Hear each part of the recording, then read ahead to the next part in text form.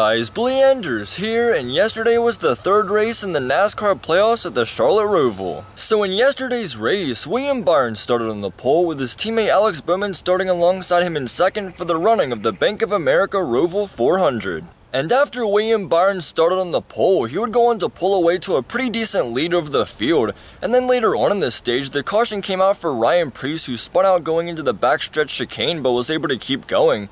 And then on the restart with 2 laps to go in this stage, the caution came out again after multiple cars collided going into the first turn, which then made the stage end under caution. And since Kyle Larson was able to pass William Byron on the restart before the caution came out, he would go on to win stage 1. Then in stage 2, after the pit stop between stages, Joey Logano was able to come off pit road as the leader.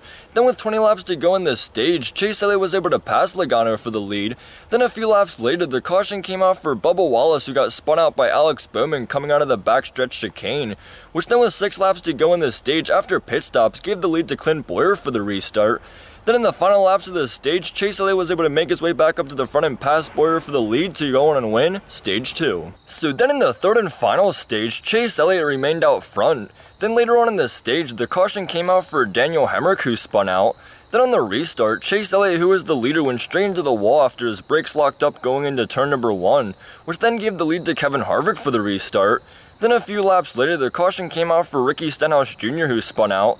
Then a few laps later, the caution came out again as multiple cars wrecked in the infield part of the track.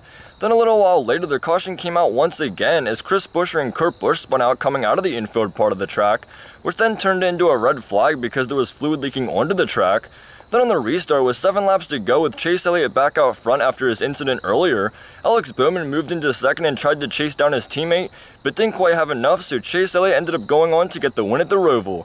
So congrats to Chase Elliott on winning the third race in the NASCAR playoffs at the Charlotte Roval and locking himself in the next round of the playoffs. Now the drivers that didn't end up making it into the round of 12 were Eric Almirola, Ryan Newman, Kurt Busch, and Eric Jones. Also, be sure to watch the 4th race in the NASCAR playoffs at Dover International Speedway next Sunday at 2:30 p.m. Eastern Time. But anyways, that's going to be it for this video. Hope you guys enjoyed. Like, comment, and subscribe, and I'll see you guys in the next video or later.